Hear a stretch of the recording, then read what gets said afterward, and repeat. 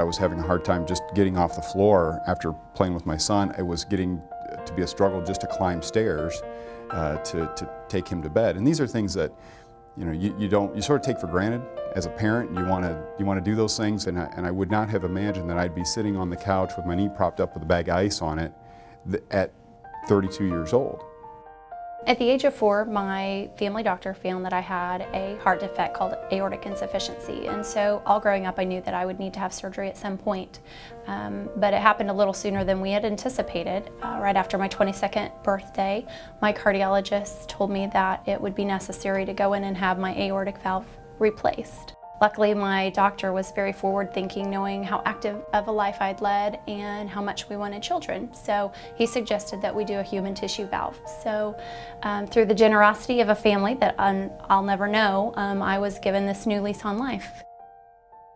I think about that family all the time, and I think the hardest thing as a recipient is that someone had to suffer for you to be so blessed. My son Stephen was 26 years of age. He ran into some unsavory characters, and one thing led to another, and long story short, my son was shot. He along with 2 other people. My son didn't survive his injuries. On that day, Stephen became a tissue donor. Allowing Stephen to be a donor, fulfilling his wishes, was one of the best things that I could possibly do. It meant the world not only to myself, but to my entire family.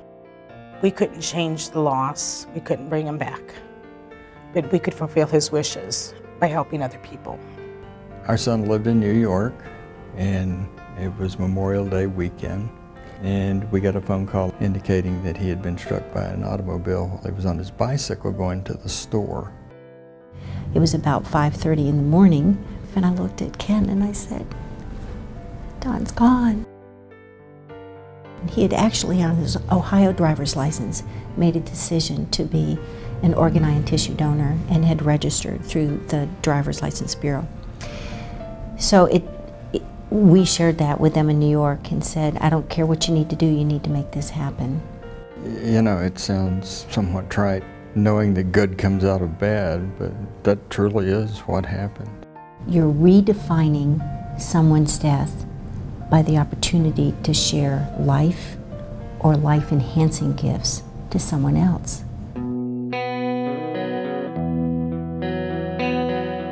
We're all here for a larger purpose, and CTS is an organization that is one of those linchpins to doing something more. We're right in the middle of this, I think, chain between a tragedy that happens and then a miracle that happens on the other end. And it's our job to make sure that happens. We're that middle link in that chain of life, really.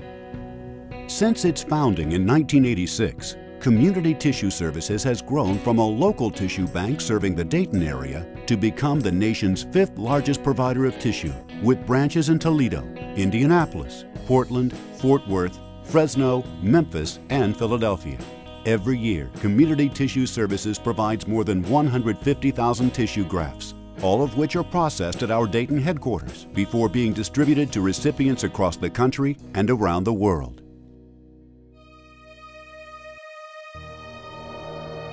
Well, I was on my way home from work. A 16-year-old girl turned left in front of me on a county road. I swerved. She didn't stop. She hit me, forced me off the road. And I wound up trapped in a burning Jeep for about 20 minutes. Next thing I knew, I was waking up in a hospital bed. It was 5.5 weeks later. I'd lost both of my legs as a result of the fire. A burn victim has lost the outer coat of their body, and therefore fluids can leave, electrolytes then get imbalanced, and infection can get in. So putting the skin graft over it absolutely can save their life. The infections that I had were killing me. I would not have survived if they hadn't had tissue available to graft onto my legs to cover those wounds. I would have died within probably days.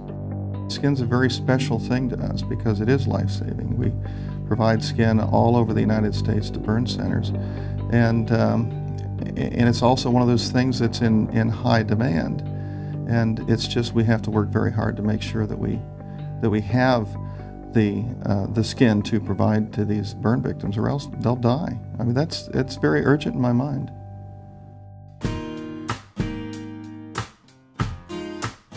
The human graft is the best option of a graft possible because it incorporates into the body, because it's natural to the human being, because it belongs there. I'm the perfect example of someone 100 years ago who wouldn't be sitting here today if it weren't for the research that scientists have done.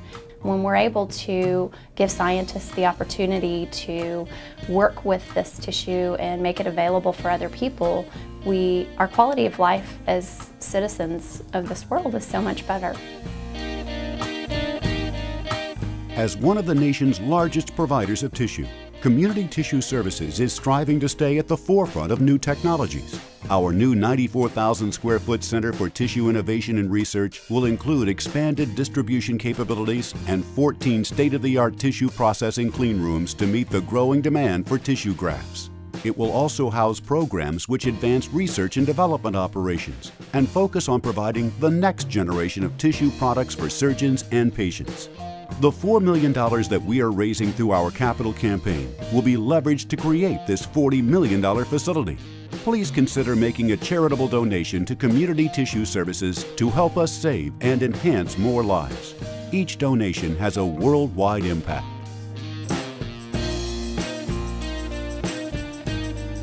You know, I tell people all the time, who else in the world gets to wake up in the morning and know that they get to go to a job where they are going to take care of some final gift, make transplants happen, save people's lives, make people jump higher or walk again.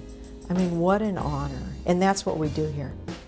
The recovery time was short, the rehab time was short, but more importantly, I could do all the things that I wanted to do with my children. In some ways, it is a final act of love because you are doing something for complete strangers.